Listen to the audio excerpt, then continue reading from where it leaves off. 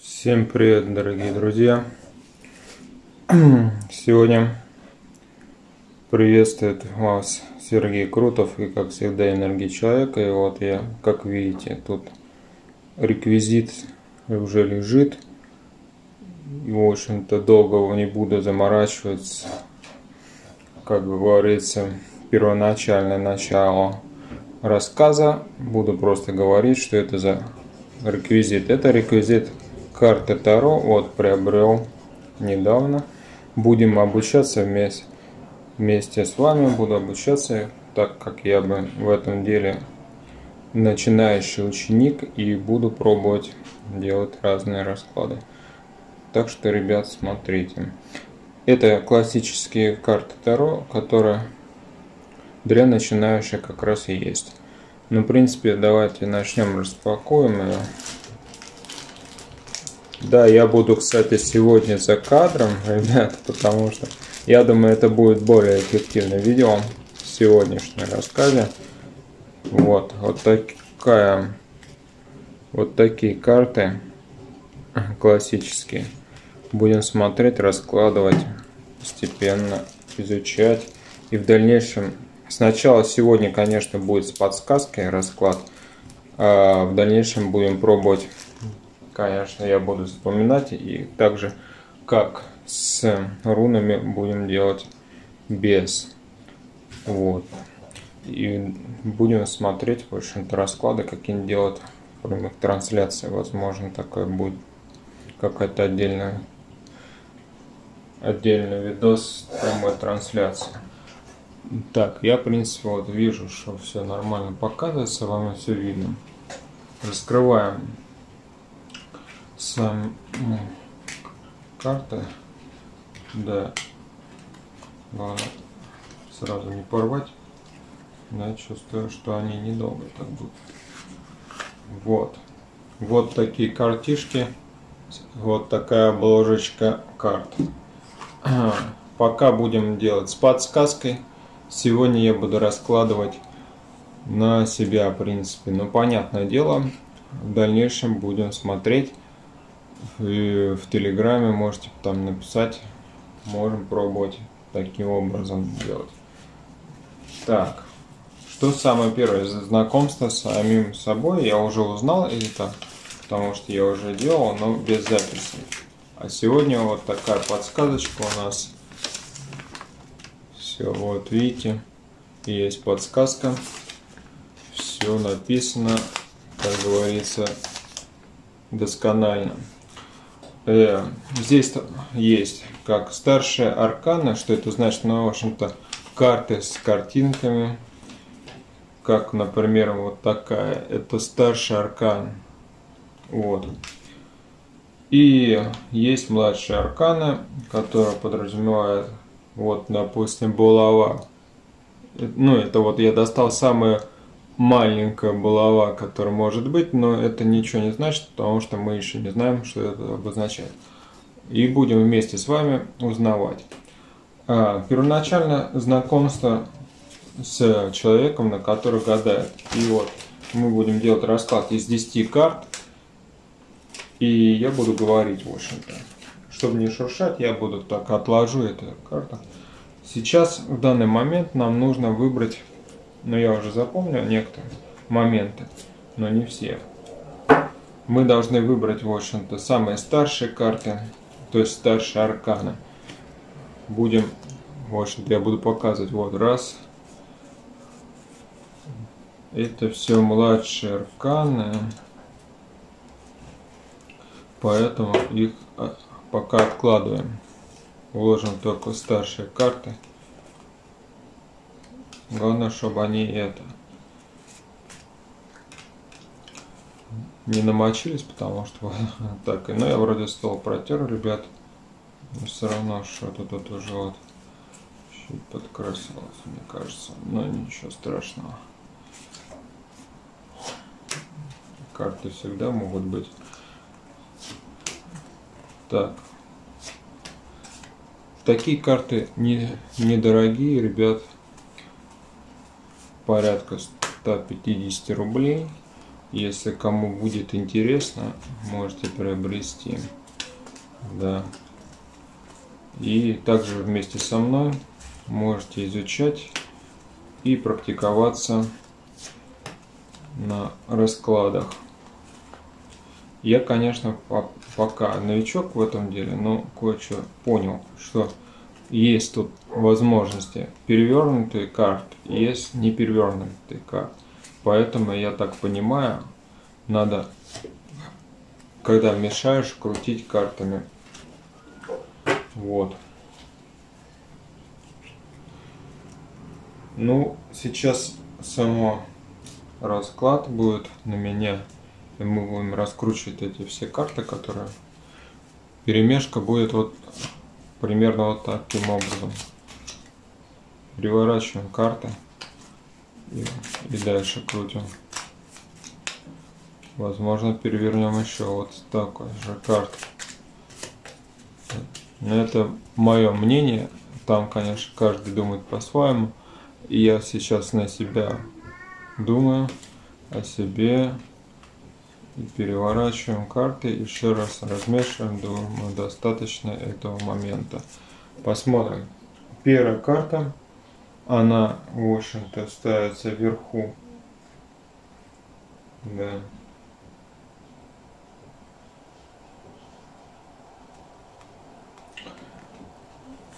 Вот так. Дурак. Я пока не точно не могу сказать вам, что это такое. Ну, дурак перевернутый. Необдуманное действие. Это в моем сознании необдуманные действия. Какие-то есть. Опять перевернутые. Перевернутое разрушение. Я пока на этот расклад на себя не получался. Точнее, я первый раз такую карту выдаю, потому что в прошлый раз не было. Ограниченные возможные угнетенные индивидуальности. Это душа. Третья карта — противоречие в душе. Какое противоречие в душе? Императрица. Вот. Императрица, мы сейчас узнаем, что это такое. Императрица. Бесполезный труд, упадок сил, домашние хлопоты. Это противоречие в душе. Подсознание. Так, подсознание идет вот сюда. Решение. Карта решения. Так, все видно, отлично. Сейчас мы будем вам точно, я скажу. Когда она перевернута, другое. Борьба с страсти и совести, прямо неизбежность выбора. Это было четвертое, подсознание. В общем-то. Пятое — это что прошлое. Прошлое говорит. Так, прошлое — это маг. И он бы перевернутый получился. Маг нам скажет о том затруднение, небрежность к себе.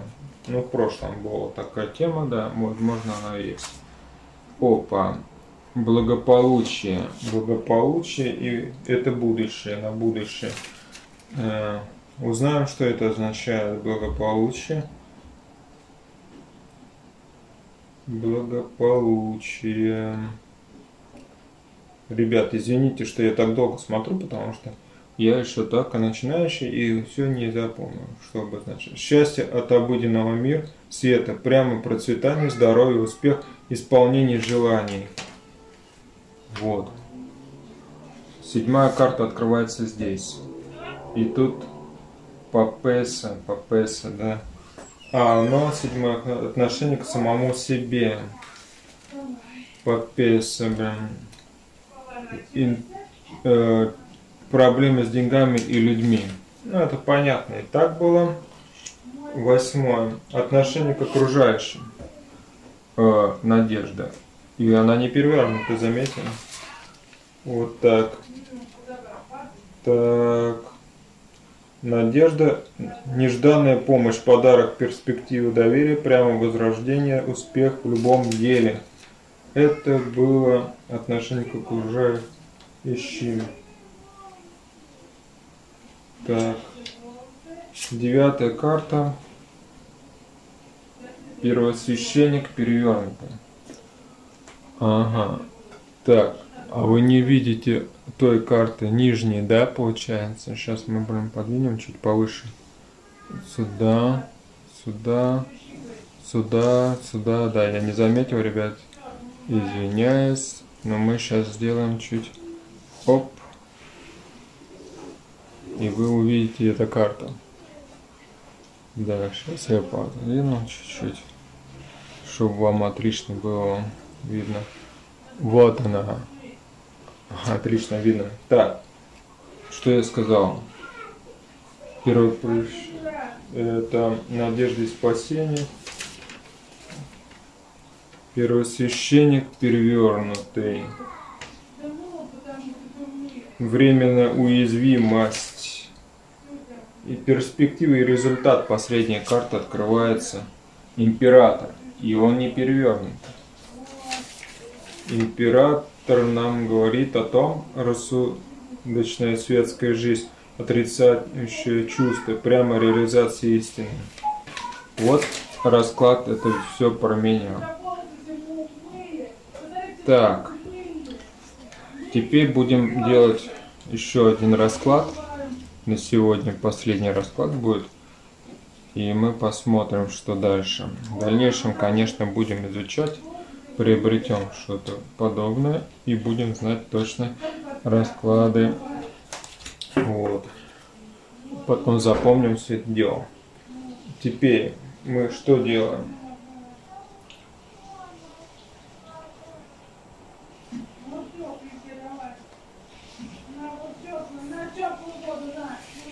Тут, в общем-то,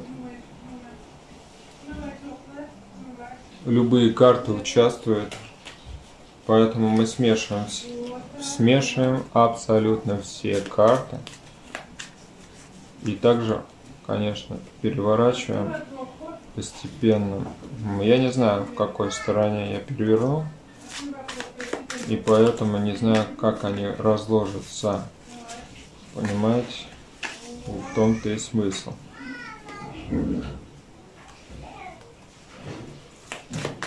Возможно, кто-то будет и прямо.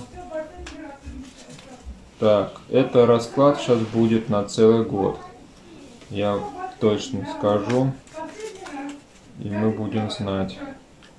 В общем-то, первое. Мы начинаем с 9-го месяца. Но, да, получается с 9-ки. Девятка. Так, на 9 часов первая карта. Но это будет, в общем-то,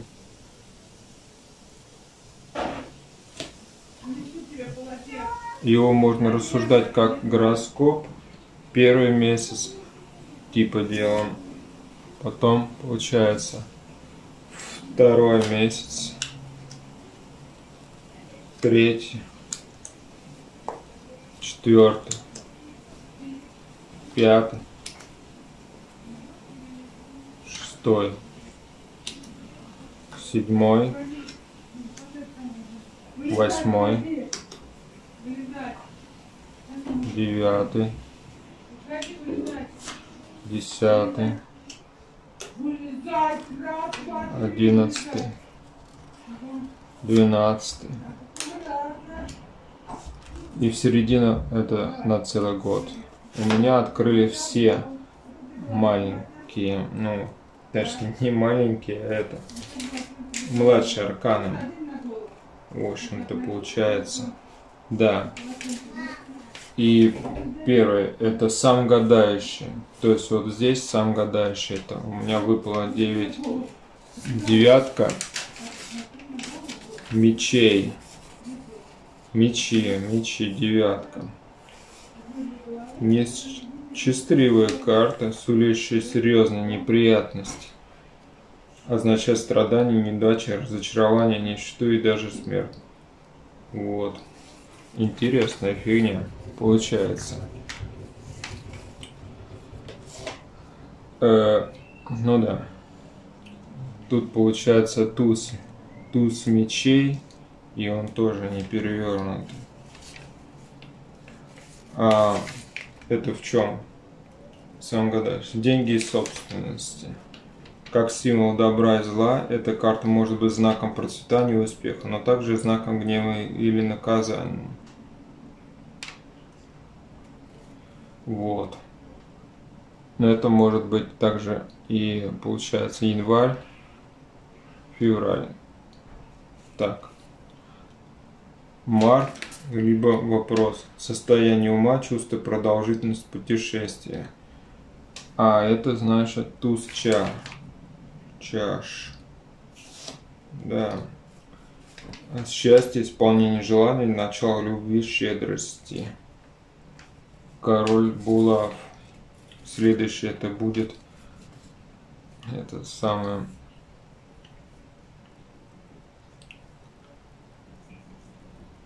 апрель. Либо апрель, либо детские воспоминания. Можно так гадать, можно так, в общем-то.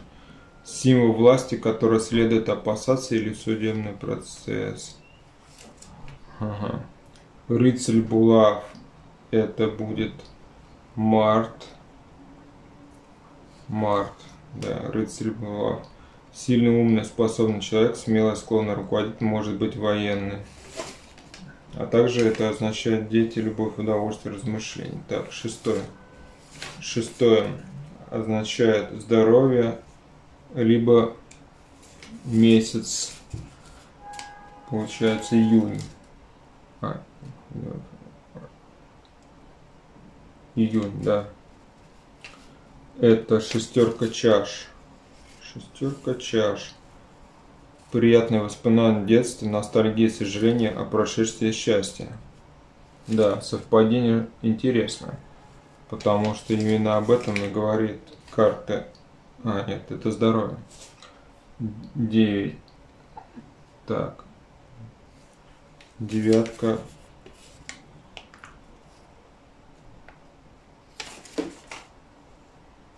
Девятка монеты. Получается июль, да. Либо брак, дружеские или деловые отношения. Это, в общем-то, получается девятка. Хорошее материальное положение, популярность, комфорт, исполнение предсказанного. 8. А 8 вниз идет, потому что перевернуты булавы. Да. Получается именно так. Но это булава. Либо так, август. Булава. Это религиозный. Так, подожди, как? Нет, это восьмерка еще. Смерть, казенный дом, источник прибыли, либо это август. И что это означает? Сейчас мы узнаем. Булавы 8. Перевернутое положение, счастье, удовольствие, веселье. Ну ладно, нормальное предсказание, в принципе. Чаша. Чаша четверка.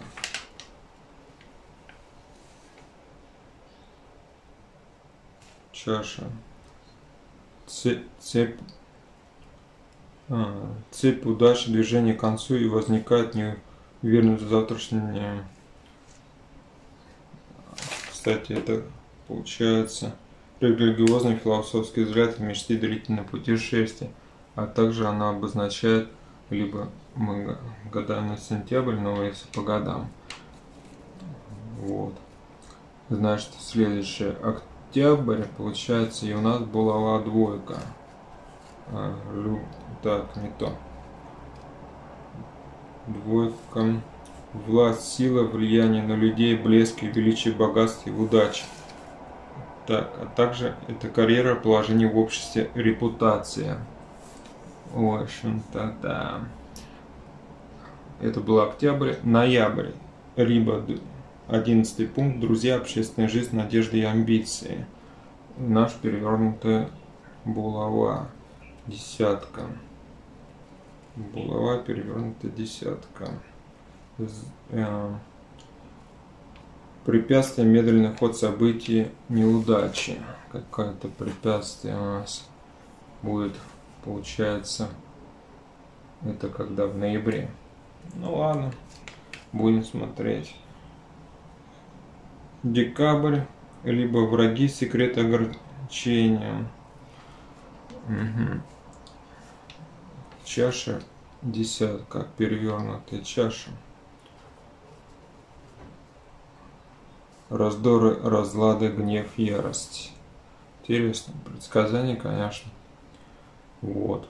И получается на весь год мне королева мечей досталась. Весь год. То есть этот год нет. А на следующий год можно только в следующем году. Но мы можем и на следующий год. Королева. В целом карта женское неблагополучие, отсутствие детей, траур, вдовство. Какая-то интересная фигня. Так. В общем-то, ребят, вот такое на сегодняшний день мне вышел расклад. Кому понравился такие расклады, будем периодически делать, но уже не это самое, в самой группе, а точнее будем делать, в общем-то, в Телеграме, либо на прямых трансляциях будем такие расклады делать на рунах и на Таро.